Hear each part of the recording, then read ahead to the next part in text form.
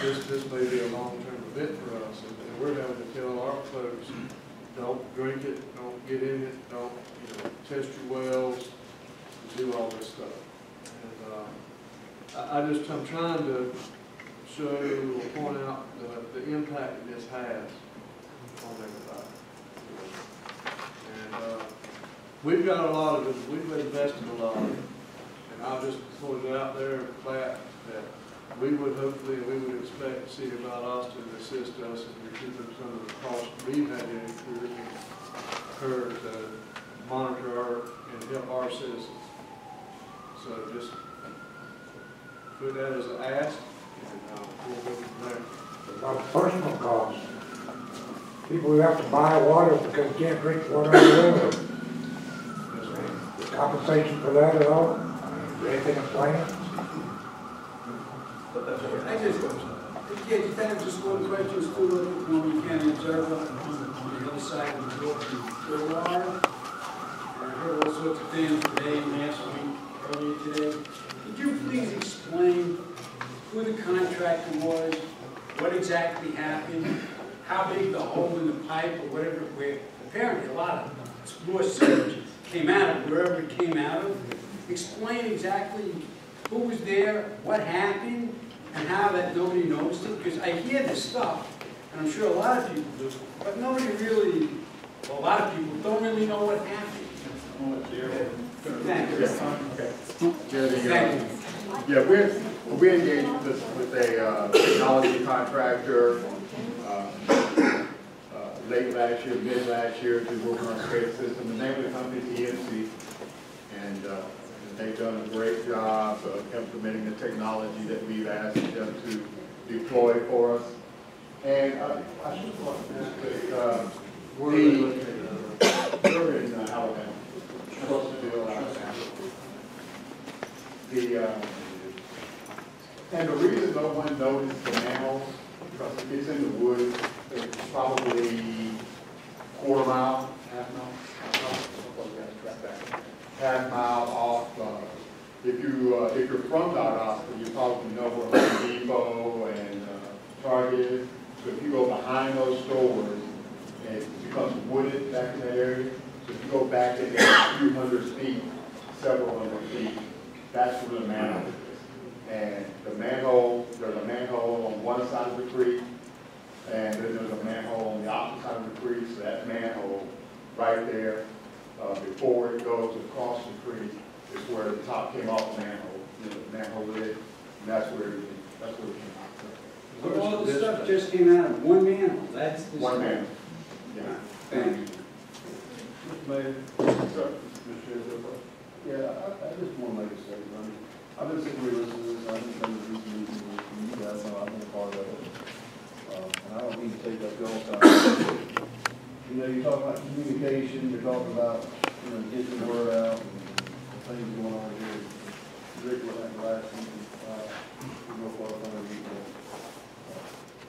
Now, I know you guys, Mr. Mayor and council people, y'all take it on what you want to feel like you do, but you're not taking it no harder than any of us. Everybody. We hear it from a lot of our constituents. And you're talking about the manhole in the woods. The first email I got from Mr. Barber, it said just that. There was a spill in the woods, heavily wooded area behind Target. In that email, there was not one mention of a sugar creek. Any waterway, anything, as bad as it would be in the woods. And we get that email, what, 12 hours before this is finished, 24 hours.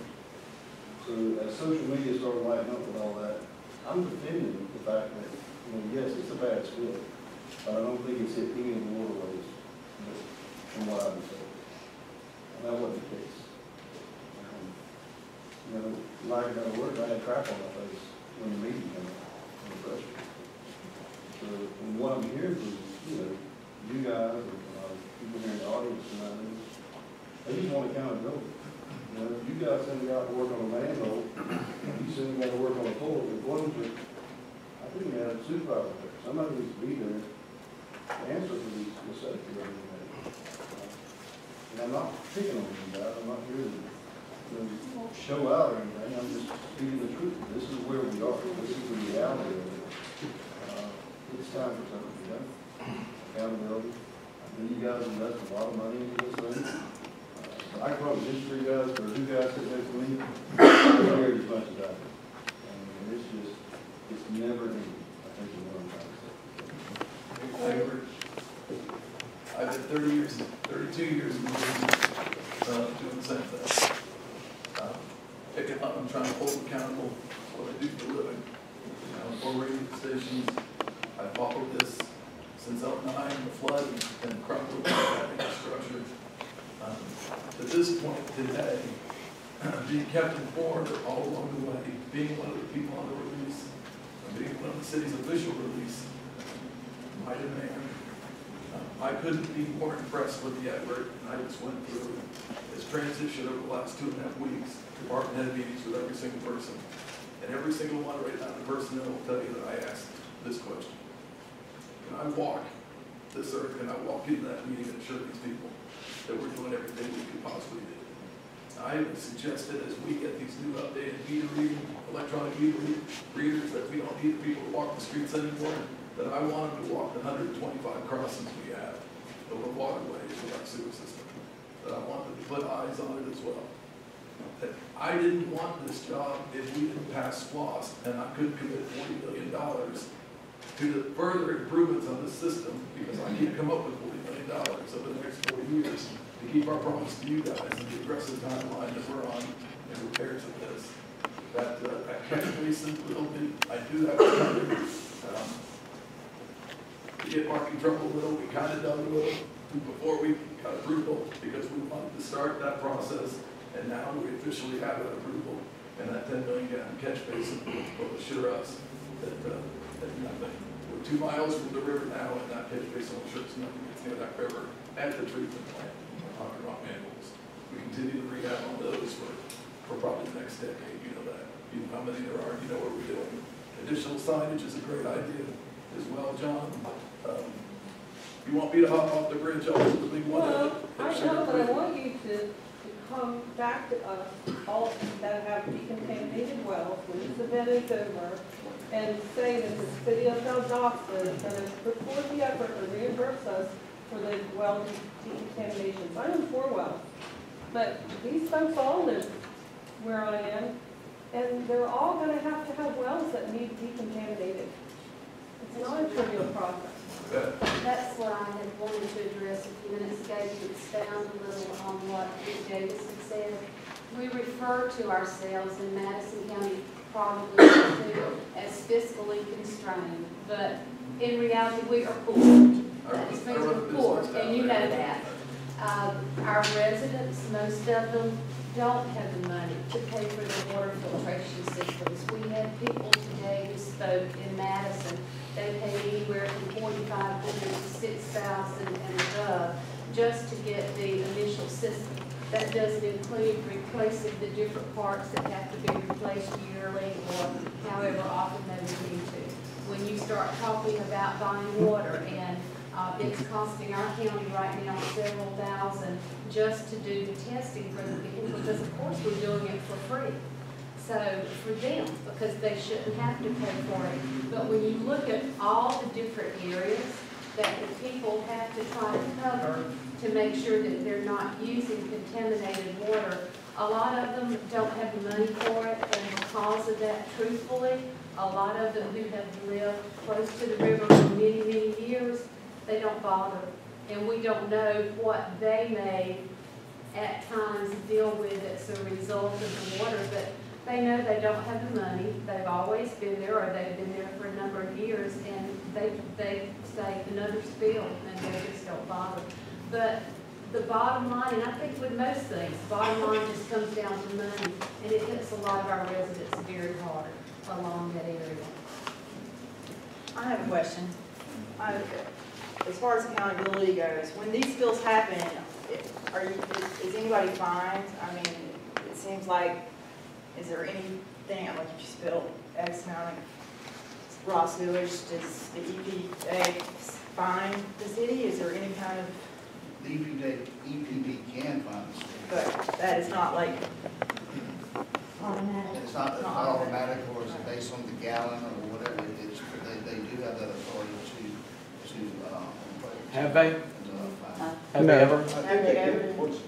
I've been here, I've been city manager 2 years, since I've been here 2 years, know that we've not had. It's been going on for a long time. Before '09 had been happening, so it's. We're under consent order, still with EPD, but as far as I can remember back, I don't think we've had a fine. What they've done in lieu of fines is they added more projects to keep the problem from happening. They'll do that many times, rather than a dollar value, they'll add more projects to the consent order. How will the notification system change?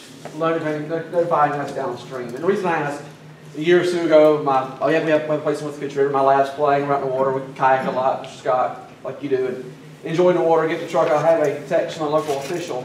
Stay out of the river. The spill had happened 4 or 5 days prior. We just found out that day, and I've been in the river playing with my lad and having a good time on the West River. How will the notification system change to guarantee that everyone, even those who don't have email and internet access on the river, know about these spills?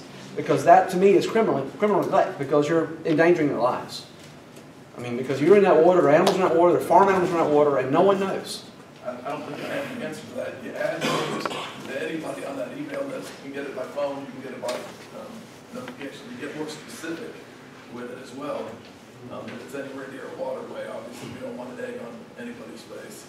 We had one person in the campground get a reverse 911 call, and we have quite a few people in the campground have no internet. So we're trying to take care of ourselves, and we're trying not to be dependent upon any government organization, because we do, with the exception of a few people, a lot of the people in Hamilton County, it's a poor county. So the folks that can help, I think are helping, and doing a good job of it. But there has to be several ways of getting notified. Mr. Parker, is anybody here from Madison County? Do y'all live within how far of the river? 3 miles. Did y'all get our code red announcements on your telephone? Yes. Okay, so we have a code red system in Madison County in our emergency management, and pinpoint target areas in the county, put out a blast phone call, automated message that gives those type of warnings. I'm glad to see that in our county, I think that system worked pretty good. And so I don't know if Hamilton or Swanee has code red or similar type of announcement notification system. Y'all are relying a lot on the systems to tell you communications. I'm assuming that their battery or generator backup in the event of a catastrophic electrical outage, they all are on battery or generator backup system. And we continue to purchase more and more generators for backup to that. My other question is, and I don't know if you can do it in this particular area, but have y'all looked at high injection well pumps for overflows of sewage? They do use them in Collier County in South Florida. They pump 35,000 feet down into the aquifers, but scientists have said by the time it comes out in the ocean, it's purified.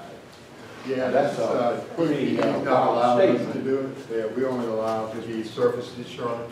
I know down like in Gainesville, Florida, they have a deep well injection. They actually, instead of surface water injection, they dug a well 3,500 feet, and they're pumping it in the ground 3,500 feet. Some pros, some cons. Some folks are pro to that. Some folks don't think that should be happening either. So, still some science needs to be done up in this area to make sure because of our soil conditions. Yeah, well, they use a bubble system in South Florida. They inject it into the brackish water They're system. going into the lower Florida, and I don't know Yeah, if lower. you can do that. We're up. Yeah, I don't If you're up higher in the certificate, it'd be hard to get lower. Well, whatever you can do to communicate with us, get us some information, and support us, and me as a citizen, I greatly appreciate your help. I have a question about those 3 alerts in Florida. The first one was put out on the 10th when all anybody knew was there was a spill. Okay, better safe than sorry. The second one was put out when, as I understand it correctly, Valdosta found an elevated bacterial level at US 84. which I believe we heard earlier is right next to the state line. Does anyone in Valdosta know how many river miles from US 84 to the state line? 27, or about 3 days. About 20 miles. And is anybody measuring at the intermediate boat ramps to see how the sewage is moving down the river? Valdosta, for example, is Valdosta doing that? No. We have an answer from Tom Murdy of Swanee River Water Management District. We have done that, yes. As you know. Did you do it at Knight's Ferry in Nankin? We haven't done it consistently, but we have done it, when a spill, when a location popped up, either at 84 or at 31, and we looked upstream and downstream in conjunction with DOH and DEP on specific days. Yeah, it's specific. And we did the same. With rapid. Okay, and with the Knight's Ferry, Nankin, US 84, and state line, but Valdosta has not. Valdosta basically flushed its sewage down the river. No, sir. I'm gonna have to interrupt you there. When I just, like the gentleman here said, when we got that hot spot at Knight's Creek, we went down there. And we took our crew down there. They took samples. They did the lab work. We took it to a lab in Thomasville because we know folks were gonna say, oh, they're just making the numbers up. The numbers that you were posting on your Facebook were much higher than the independent lab and our own folks said. So I really can't let you stand there and say we haven't been out there doing it. And do you ever return that data in response to the open records request I fired a week ago? I will have to talk to the city clerk about that. You didn't file it with me, sir. I asked you in your office earlier. And I gave you all the data. You asked me for the data every